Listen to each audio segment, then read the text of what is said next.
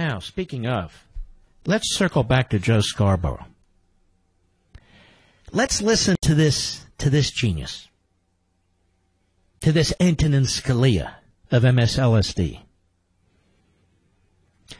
You can't miss him. He's the slow-talking, barely literate numbskull. Cut 7, go.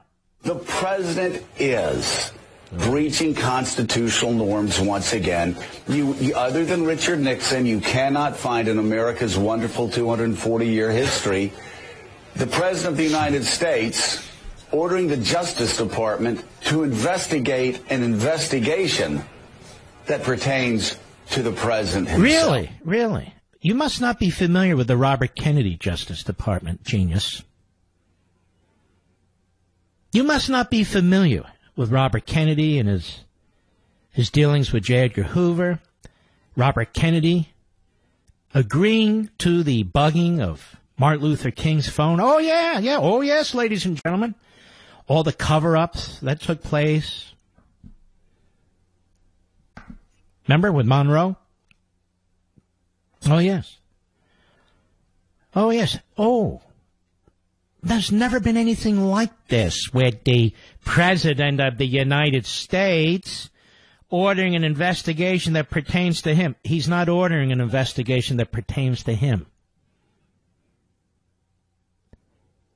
He ordered an investigation that pertains to us. He wants to know what was done in the last campaign, doofus. And we have a right to know, whether you like it, whether the people who give you your paycheck for which you've sold out like it, whether the corporation that owns your show likes it, COMCAST. And by the way, I'm sick as hell of this COMCAST, too. Can I tell you something on the side, ladies and gentlemen? I've got multiple TVs in the live-in household. Multiple TVs. So I dared to replace some of them with new TVs and hang some of them on the wall. Look pretty good. I said, what the hell? And these geniuses that own MSLSD and NBC, I think it's still Comcast, isn't it, Rich? Took 5 visits from technicians to get them to work. 5. The last guy was great. Old Sam. Sam knew what the hell he was doing. But Muhammad and Magatma and the other one, they didn't know a damn thing. And I got to call my supervisor. On the phone, he said, well, it doesn't. Had another guy sitting on the front steps. I think we need more juice in the house. I said, we got enough juice in the house. Yeah, maybe you have too many TVs on the system. How do I know? That's you to tell me that.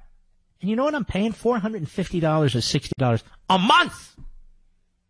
And the only show I can get on one of the screens where I do a little exercise every day on the TV is First Take with Stephen A. Other than that, I can't watch any TV, can't watch any shows, can't watch nothing. Hey, we'll send in a technician. 5.5 hours. This is the company that owns MSLSD and pays this slob, Joe Scarborough. Joe Scarborough knows no history, doesn't know the Constitution. Mika tells him what to say the night before. Go ahead. That is an abuse of power. That is a breaching of constitutional norms under any standards. And if it No, dummy. It's not a breach of constitutional norms under any standards whatsoever. You wouldn't know a tyranny if he had smacked you in your bulbous nose, would you? With the eyes close together, with the W.C. Fields nose. I mean, obviously, Mika sees. All right. I'll be right back. Mark Levin.